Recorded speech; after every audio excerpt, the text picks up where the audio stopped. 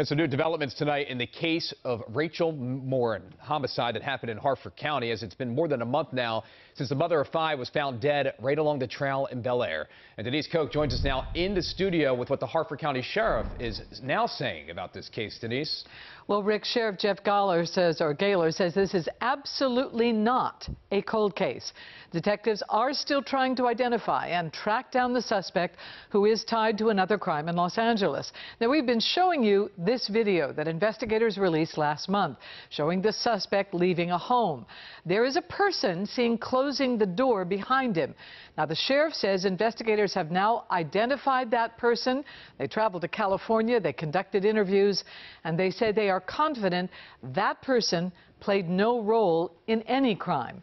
Their focus remains on catching the person responsible for killing Rachel Morin. With all we do know about these two crimes, the one in Los Angeles and the one here, my concern is that this killer is escalating.